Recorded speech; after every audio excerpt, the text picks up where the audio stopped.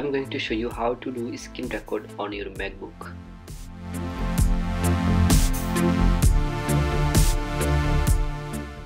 Just you can search QuickTime Player.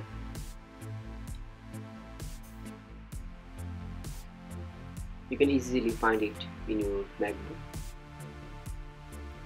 or you can check with the menu bar, that is QuickTime Player, and another option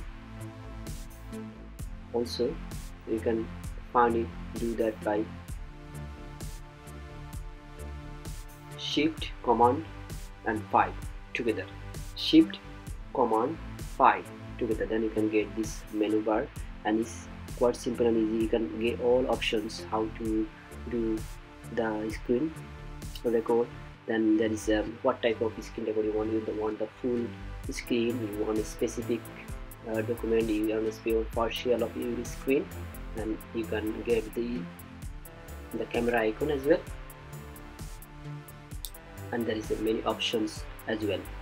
So if you just click anywhere in your camera screen, camera icon, then you can, it's automatically start. Now it's started that. Okay, so it's running now. So I'm going to check it is live now for screen recording and going on. So it's a screen recording now. So it's a right top corner. You can check the right top corner. So now I'm going to check my face. This is my YouTube and channel, and I'm going to just checking everything, playing my video. This is my video, just recording screen video. I'm just checking for the screen record. Okay, and another video I'm going to play, and that's everything looks nice. Yeah, my screen record is going now. Okay, so it's recording now. You can check your top right corner, play button or stop button. So it's working nicely, everything is nice here. This video I have posted in YouTube for green screen you need, and free of copyright free video. So yes, everything looks nice.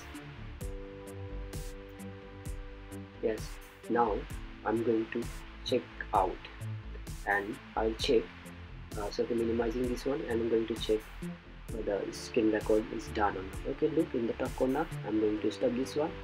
Okay, that's fine, and I'm going to check how does it.